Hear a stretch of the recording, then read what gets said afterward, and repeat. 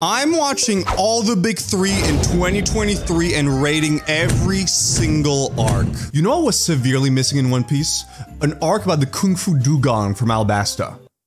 That was missing. I know it's a filler arc, so you can just shut the fuck up. Having a throwback to a bunch of creatures we saw is really awesome. And even the villain of this arc is pretty original and has cool abilities. But yeah, he's pretty boring. So the characters gets a decent 1 out of 2. You know, the story itself is really, it's really 0 out of 2. But the fighting sequences are actually surprisingly awesome and have really good choreography. You know what? I'll even venture as far as saying they're the highlight of this arc. Yes, you're right. It is a great achievement. Action gets a 2. The world building is okay because we get a throwback to a lot of stuff that's happened before. But the thing is, it's stuff that, you know, we saw before. So the world building, it's a 1. The animation is really consistent. And the pacing is good. So I'll give this arc a good 5 out of 10.